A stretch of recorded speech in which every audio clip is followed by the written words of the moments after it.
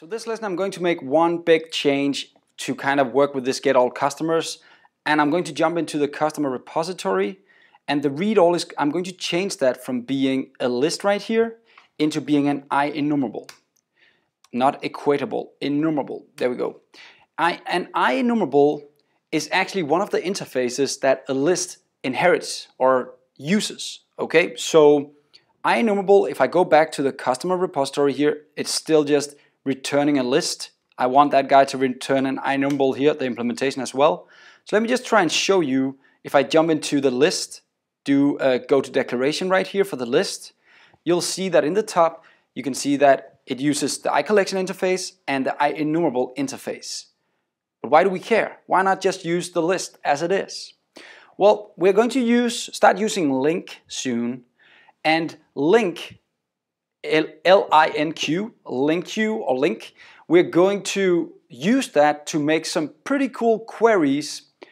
And the cool thing about link is that as long as we are making a query until we call kind of an execute command, we can build huge queries, especially against SQL later on. So we can build a query, and it's not until we say toList that we're actually going to execute the entire query.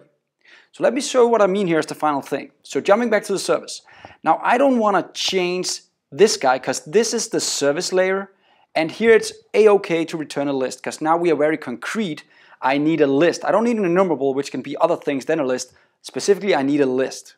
And that's okay in the service layer because now we're talking business logic up here. So let's try and actually use our beautiful, beautiful repository right here, the customer repo, to get all, read all, that's what we called it. And notice right here I'm getting an error now.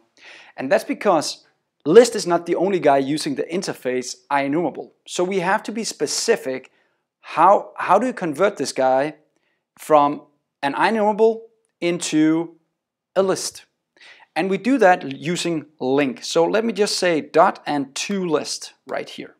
We'll dive more into the power of this in the next lesson, but for now just accept this. When calling toList, it says that doesn't exist on an IEnumarable, but it does if I kind of import link. Here you can see it, link. Let me just try and scroll to the using statement. There it is, a link. That's what I'm using.